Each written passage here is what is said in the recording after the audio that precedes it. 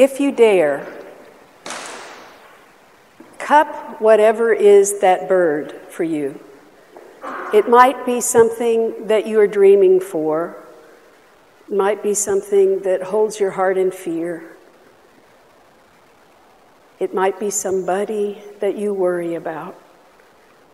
I'm not kidding. Cup your hands. Oh, gee, gotta put my bulletin down, maybe my hymnal. Our question for today, for tomorrow, for our lives, is what you are holding, living or dead? And the answer from the one who lived and lives still comes down through the ages.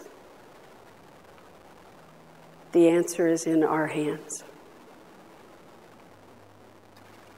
Now, may the love of God and the blessing of our Lord Jesus Christ and the Holy Spirit be with you and abide with you from this day forth and forevermore. Amen.